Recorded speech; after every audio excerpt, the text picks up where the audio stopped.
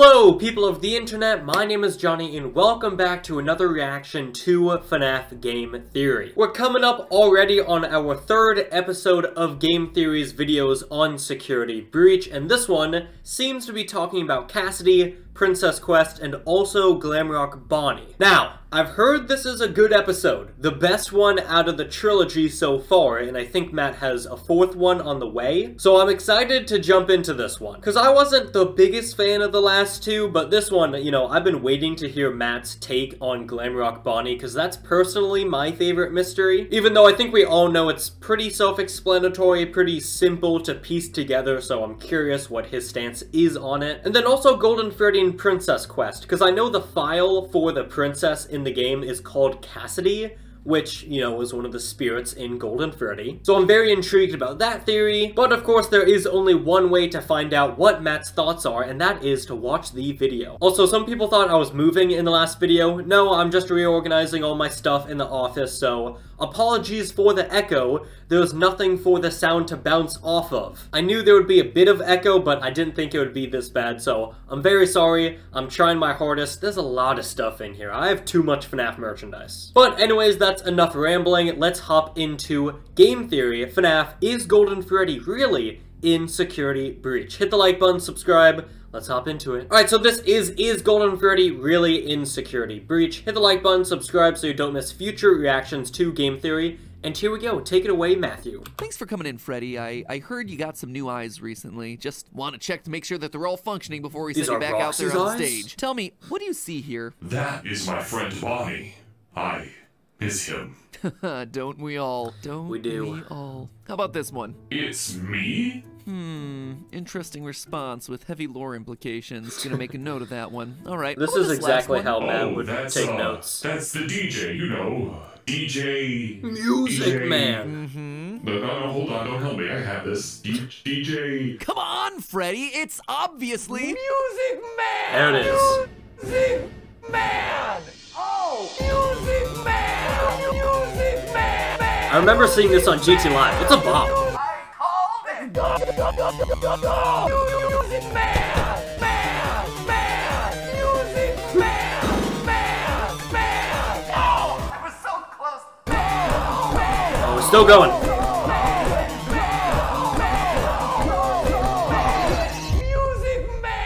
That was a cool Hello, opening. Internet. Welcome to Game Theory, where the only thing that slaps harder than our remixes is you slapping that subscribe button. Do it to my channel, too. Thank you to Doofix from the Game Theory subreddit for helping that meme achieve its true final form, and for letting me use it as a part of this video. As I write this, his masterpiece only has 400 views, Jeez, so let's 70,000. blow that channel up. Link is in the top line of the description. It is you know a what bop. to say. Fill up those comments. Let me hear you. Music Man! As the man said in the song, Let's go! Let's go! Go! Go! say what you will about Security Breach, and there's certainly a lot you can say about Security Breach. The fact that it launched this weird, unseen animatronic from Pizzeria Simulator into meme lord status is perhaps its greatest TJ Music Man. And speaking of other unseen animatronics, today's episode is actually a pair of mini-theories all about two animatronics that are notably absent from this newest game. Characters that have been with us since the very beginning of the franchise, but whose 80s shoulder pads apparently weren't big enough for the final cut. And in a game that throws so much Freddy spaghetti against a lore wall to see what sticks, what gets excluded from the game is almost as interesting as what made the final cut. So what are the mysteries Unironically very these true. two animatronics? Can we solve the mysteries? Especially and what with do all the solutions scrapped tell us content. about the lore of this new game? That, my loyal theorists, is what we aim to answer today. Missing animatronic number 1. Hopping right into Glamrock it. Bonnie. We all thought it was strange when the trailers first dropped and we saw our favorite animatronics in their new 80s getup. Freddy, Chica, Foxy, kind of, and no, that's an alligator. Yep, Montgomery Gator was in, and Hey, Bonnie little the guy. Bunny was out. At first, I Bonnie, thought this was no. just gonna be a repeat of Sister Location. Introduce some new characters, reintroduce some old ones with new looks, and, you know, just leave a couple out. But then, right outside of the daycare of Security Breach, we hear this. There is no rabbit at the Mega Pizzaplex. Yeah. Not anymore. And that right there, my friends, is theory bait. Stick it on a fish hook and drop it in the water to reel me me in. Clearly, this was more than just an arbitrary swapping of characters. There's a story here, a mystery to solve. Glamrock Bonnie did exist at some point here in the Pizza and now doesn't. And the game continues to remind us of this mystery as we explore them all. While trying to decommission Chica, you have to venture into Bonnie Bowl. And while we're up there, Freddy says this: I do not come up here anymore. I miss him. We even get a collectible message from Roxy Raceway that talks about him. Quote, management report, the bowling alley needs a re-theme. While most of the Bonnie art was removed, kids keep asking, where's Bonnie? Do we have an officially approved response? So yeah, where is Bonnie? The kids want to know, and heck, I want to know what happened to everyone's favorite rabbit. Well, to answer that, we actually have to follow the other messages that we get in the Faz Watch. Specifically, this security alert his locations Monty Gate in the game's opening service tunnel. Quote, security report, 12:24 a.m. Bonnie is seen leaving his green room in Rockstar Row heading east towards the atrium. 2:40 a.m. Bonnie enters the East Arcade. 4:12 a.m. Bonnie enters Monty Golf. Bonnie is wandering around the Pizzaplex and winds up in Monty Gator Golf. And see, this is an important detail because as we see in both the game and the collectible messages, Monty has a bit of a mean streak going on. He likes breaking things. He also has a bit of an ego. I don't know if you noticed, but the animatronics in this game are unusually human compared to the ones that we've seen previously. They have personality, emotions. We see Roxy crying in her room because we managed to escape her. We should have found him by now. It's not fair. I'm not a loser. Chica is just hungry all the time, and Monty wants to be the star. He's looking for a way to rise to the role of leader of the band, singer in the spotlight. We know this thanks to hole number 9 of the Gator Golf minigame. Monty is center stage, and Freddy is left out in the dumpster. So when bass player Bonnie comes rolling into his domain late at night, Monty sees this as his opportunity to take him out and become the bass player himself. This is all fairly straightforward just from reading those collectible messages, but it does leave me wondering why. Why did Bonnie go to Monty Golf in the first place? Well, what if someone led Bonnie there so he would get destroyed? Monty would get what he wants, a more prominent role in the band, and Bonnie would be quietly decommissioned and turned to scrap. Scrap that could then be used to help rebuild another rabbit that we're all familiar with. One that's hiding out in the basement. Good old Burn Trap Afton. You want to know where Glamrock Bonnie is? Right there. I've been thinking the same thing as Burn Trap's body is Glamrock Bonnie's body. And I'm not just saying that because they're both rabbits. There's actually a couple more clues that pointed me in this direction. If we turn back to when we last saw Afton in the form of Scrap Trap during Pizzeria Simulator and Ultimate Custom Night, there were some interesting design details. Namely the fact that we can see a lot of bone underneath the suit. A lot of bone. Top of his skull, his jaw, around the eyes here, even the collarbone you can make out in his jump scare. But here in Security Breach, Afton has basically got a whole new body. As Scrap Trap, he was made primarily of bone and muscle, but now he's almost entirely animatronic, with the exception of the weird fleshy tendons that entangle the endoskeleton, as well as the skull, which now appears to be melted into the rabbit face. But we see loads of endoskeletons throughout Security Breach. We even hear Vanessa saying that they could just put old casings onto new endos if they need to. Monty will run the shows until Parts and Service can slap your casing on a new endo. So why then am I so sure that Burn Trap uses Bonnie's endo when they could have used any other endoskeleton? It all comes down to the hands. They make a big point in the trailers to reveal this mechanical hand with claws at the end of its fingers, and they put emphasis on it again during when we all thought it was going to be a nightmare. Reaches outside the recharge station. On both occasions, the focus is on Afton's left hand, a hand that was completely missing from Scrap Trap. Oh shoot, I didn't notice that. And Ultimate Custom Night. I mean, technically he was missing that entire left arm, but you get the point. So what does any of this have to do with Bonnie? That could be any endoskeleton arm, right? Wrong. Take a look at the Glamrock endoskeletons from this game. Their hands? Yep, they don't have claws. The only animatronic whose endoskeleton does have claws? Montgomery Gator. We actually get a really good look at his hands once we've decommissioned him. But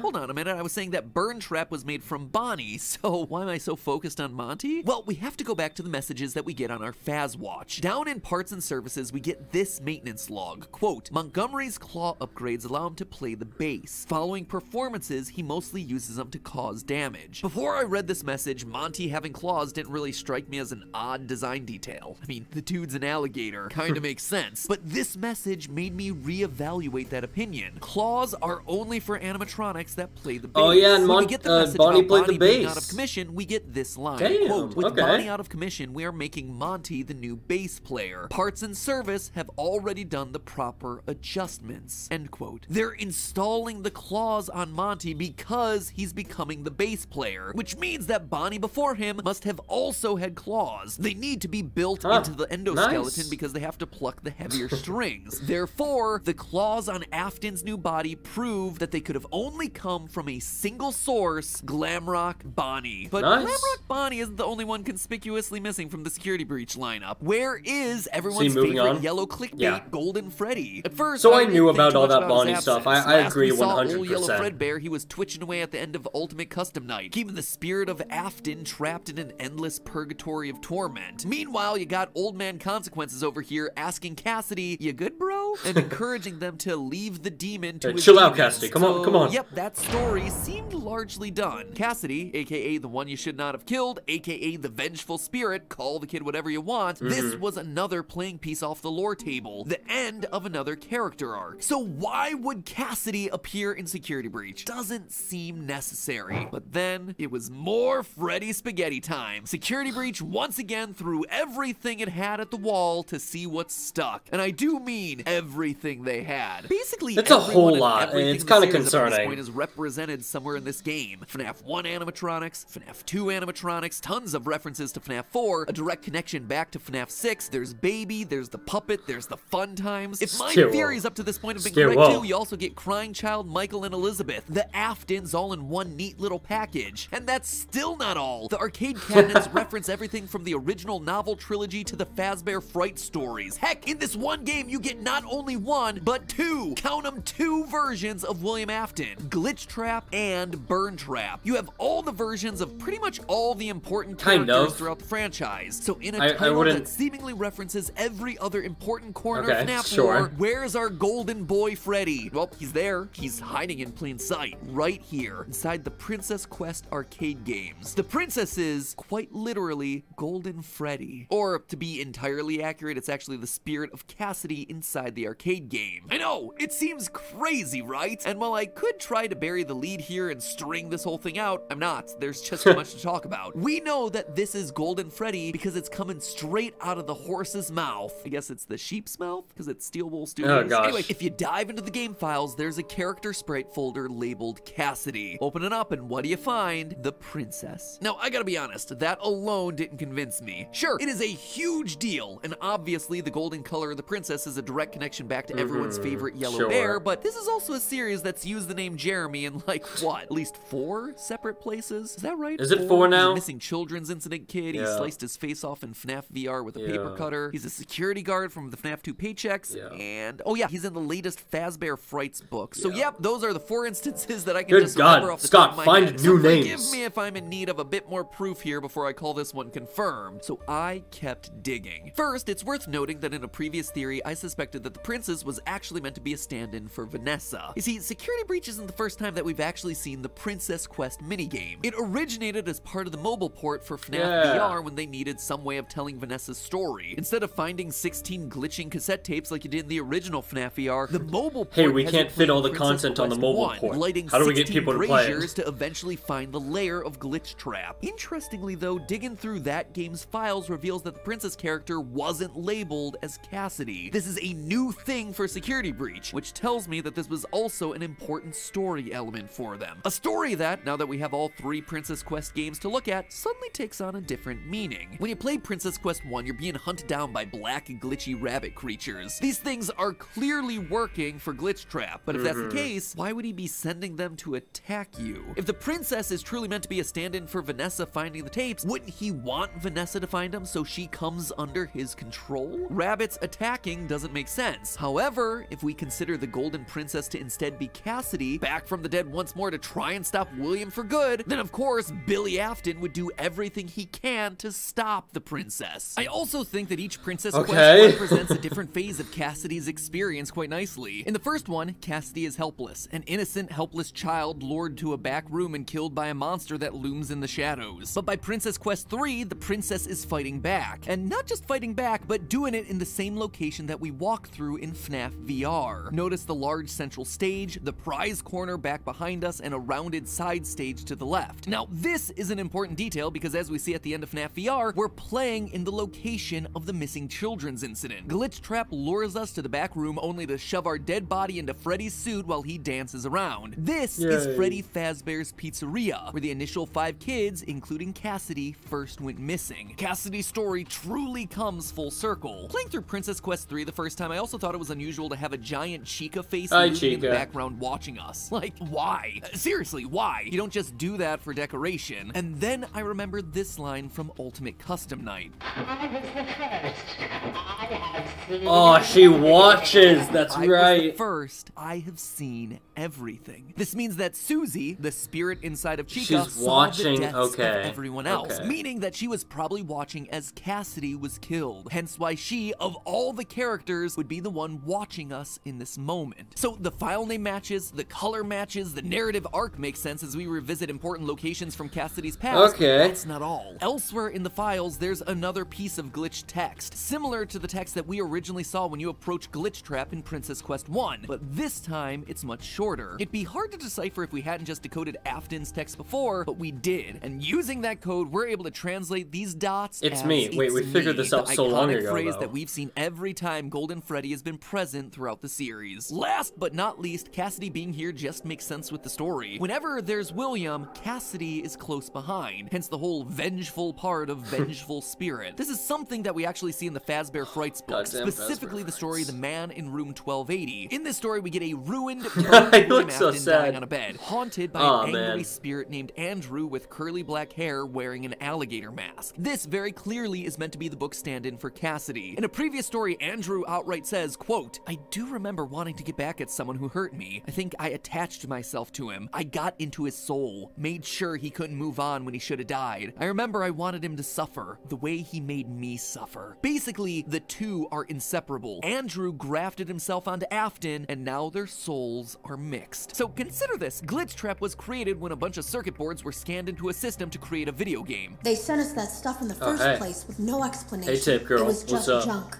Circuit boards and things like that. Somehow, though, there was usable code on some of it. If Cassidy was truly attached to Afton, then Cassidy's spirit would also likely be in those circuit boards, thereby creating a digital version of her, aka the princess. So yeah, I feel pretty darn confident that that is indeed Cassidy. I get it. Quest. Everything I could find backs it up from a design, timeline, narrative sense. Also, the file name suggests that the king is actually Old Man Consequences. Sure, I guess. Leave the demon to his demons. Unless, of course, you want to take my sword and go ham on him. Anyway, so what does it all mean? Why is this important at all? Well, it gives us a rationale for why playing some random arcade games somehow manages to free Vanessa from Glitch Trap's control. As a reminder, if you play all 3 Princess Quest games, you get the free Vanny ending, where she turns good and joins you eating symbolic ice cream cones. But really, it's a pretty weird logical leap that playing a few random arcade games somehow gets this young woman free of the virus that's infected her brain. But now, it makes a bit more sense. Makes perfect sense to me. I don't know what you're talking confront a large security door that's covered in purple goo, only to get a blood-curdling scream. That goo tells us that it's Glitch Trap behind the door. It even has a glowing set of eyes on the left-hand side, which, if you squint, kind of looks like a rabbit head. This kind of goo wasn't present in the identical door within Help Wanted, implying that he is now in control. So when Cassidy unlocks the door and goes in, the digital scream that we hear from the other side is Glitch Trap dying, crying out as Cassidy delivers the killing blow, and maybe, hopefully, finally, putting both of their souls to rest. Security Breach has been the story about endings. Throughout all of my my security breach theories thus far, we focused heavily on the idea of characters coming full circle, giving closure to them and ending their parts within the FNAF storyline. The crying child and the missing children but we've got also their done closure that so back many in FNAF goddamn 3's times, Happiest so. Day. Henry and the puppet got their closure in the FNAF 6 ending. If I'm right about my theories, then the rebuilt Afton kids get their closure on the hillside eating ice cream here in Security Breach. And now Cassidy. While all the other dead kids of the series have been able to move on, Cassidy has always remained, always trying to chase Afton down, torturing him in purgatory for what he's done, so driven by anger and revenge that she couldn't let go. So this feels like a great ending to this chapter of the series. Finally, Cassidy gets to join the others and rest, putting aside their agony and putting an end to the Golden Freddy arc, and hopefully to Afton's arc as well. But there's still one more Let's that's hope so. incomplete. One more series of secrets in this game that we haven't talked about The yet. CDs! Tune in next FNAF Oh, God. episode as we wrap up our coverage for Security Breach by talking about the most controversial and frustrating part of it, the retro CDs, the mysterious Patient 46, and what all of that has to do with the theories that we've covered so far. So bite of 87 that subscribe button to ensure that you don't miss it. And as always, remember, I'll be it's reacting just to a it, so theory. subscribe to me too. A game theory. Thanks for watching. So remember, All right. February 19th, Saturday, for our final Security Breach theory. Oh, and then 19th. make sure you stick around after the episode for a live theorist talkback, where me and a bunch of other FNAF theorists from around YouTube get together to discuss all things Security Breach. Oh. The good, the bad, the robotic. And we can't wait to hear your thoughts on it as well. Oh, okay. Yeah, that was pretty good. I do agree with the whole Glamrock Bonnie thing. I feel like everyone is on that same level. You know, Monty killed him, and then the parts were used for Burn Trap. It's pretty simple. It's all there in the game. The Cassidy thing, I think there's a lot of evidence for. Personally, I would like it much better if it wasn't Golden Freddy, but at the same time, now watching this video, it does fit being Golden Freddy and getting that final closure. But yeah, pretty solid theory all around. Definitely my favorite out of the three so far. Again, looks like we have one more on the 19th, so that is going to be interesting, talking about all of the retro CDs, because I listened to them all. I understood the main plot. I don't really know about all of the in-depth stuff and all the connections back to Afton and Vanessa and all that stuff that I'm sure Matt is going to explain. Because like I've said previously, I don't really care too much about the lore anymore. I like watching these videos, they're interesting, but it's not like I'm sitting here and I'm like, God damn it, Matt, you got that wrong. You know, I don't really care. But yeah, looks like I'll see you guys on the 19th for one final reaction to Game Theory Security Breach. But until then, I'll see you all in the next episode. Thanks for watching, hit the like button, subscribe, and I'll see you all on the flip side. Goodbye.